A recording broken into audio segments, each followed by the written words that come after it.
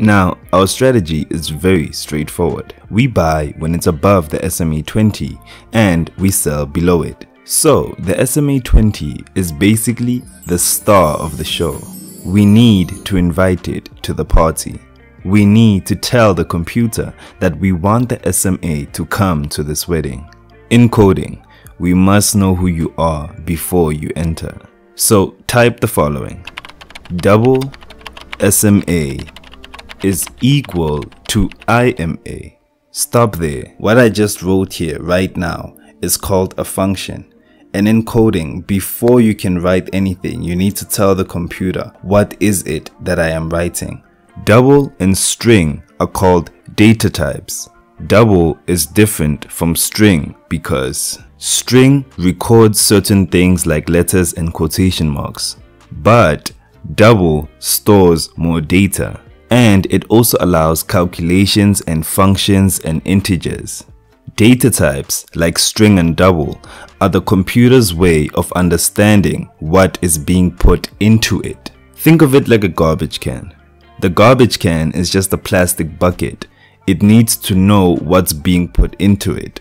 So if you're putting in metal, you need to tell it that I'm putting in metal now, or I'm putting in paper, or I'm putting in plastic.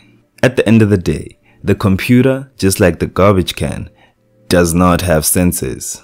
So data types like double and string are the computer's way of sensing what you are putting into it. And going forward, every single time you invite any indicator, we will be using double first.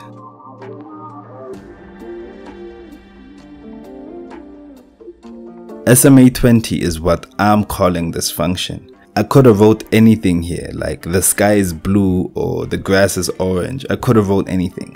What matters is what comes after the equal sign. And SMA 20 is going to be defining the simple moving average 20 period in a way that the computer can understand. And the way that it does that is through functions.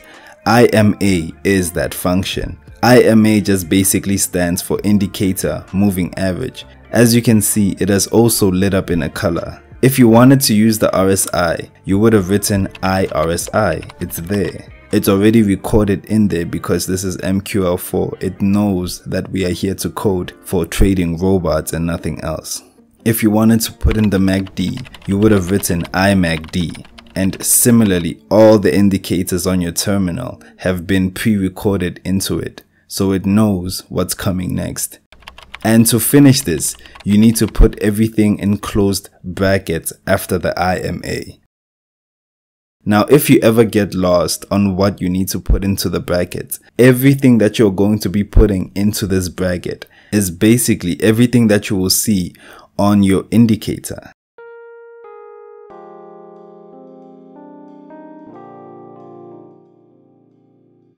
So go to your indicator right now and press on its settings.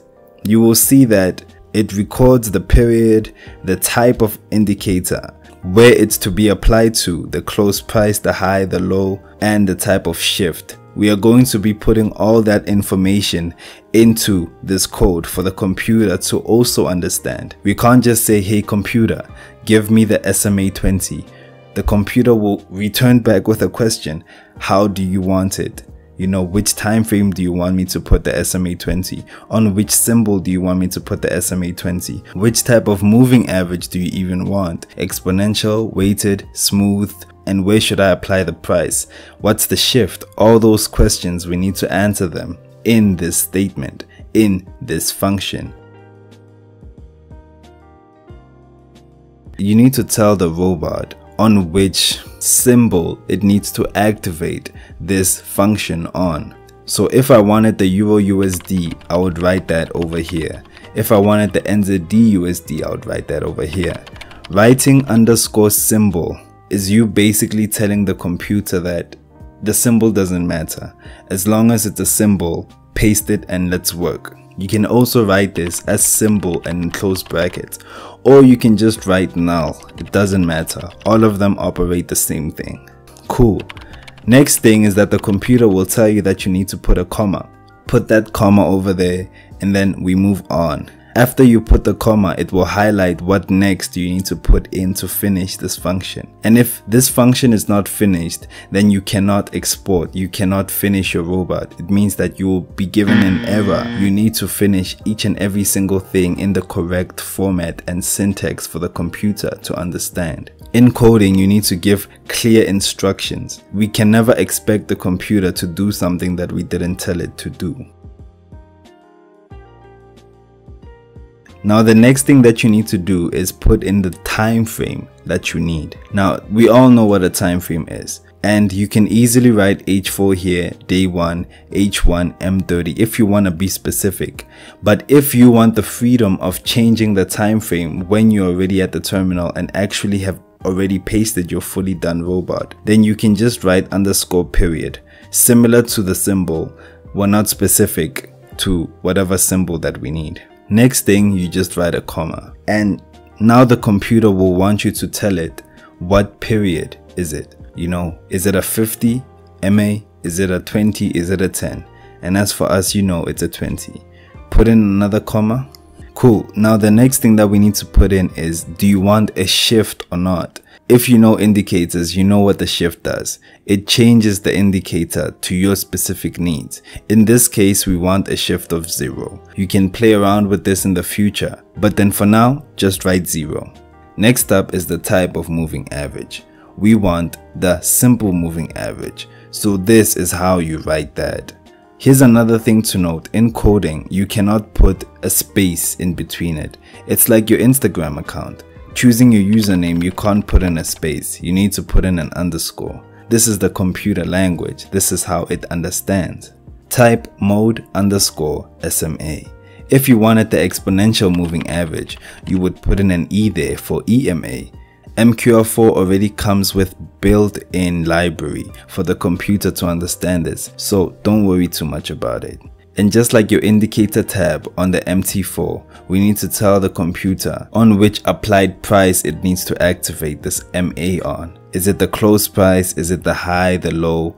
You know the OHLC, right? In my years of experience, it's always best to go with the close price. You can also always shift this around. If you wanted the high price, you would type high here. The low price, you would type low. And then finally, the internal shift is what candle do you want all of this to be applied to. 0 represents the current candle that hasn't closed yet. So if you're working on the H4, that current candle that is running, that closes at like 4 o'clock or 8 o'clock or whatever on the o'clock, that refers to candle 0. It's called the current candle, and 0 represents that. If you want the computer to apply this MA on the previous candle, then you would write 1. We cannot go forward, remember, we are not time travelers. We can only go backwards in this case, because we do not know what price is going to do going forward. So for us, we can only go backwards. 2 represents 2 candles before the current open one. 3 represents 3 candles. So you can also play around with this. All of this is fluid for you to just experiment and find the right settings for your strategy. Finally, we are done. And to finish it off, we are going to be closing the bracket and then putting the semicolon. The semicolon, just like before, tells the computer that we are done with this. And if you are to ever forget one semicolon, you will get a harsh error. You won't be able to export. So make sure that you always remember your close brackets, your commas, and your semicolons. These are lethal and they are very important for you to get a fully working robot. I want to press this further. If you forget one little bracket, one teensy weensy little comma, or one semicolon, a semicolon, bruh, imagine, it can mess up your whole career. So everything, even the smallest detail, is important. Syntax is everything to the computer. And if you ever get lost and don't know what something is, or you forgot, especially since in the future, people will be giving you their nonsense robots to fix that 2000 errors, and you want to know what this function does, or you want to remember what this keyword does again, just press F1. The computer will tell you. The problem with F1 is that MetaQuote has a terrible syndrome. They write in English, but they speak Dinglish, difficult English. Just Google it if the F1 explanation is not clear. Or come ask your boy. Now that we have told the computer who we are, the fact that we want the SMA 20 to be invited to the party, we must also tell the computer why we want the SMA invited to this party. What is it that she's going to do here?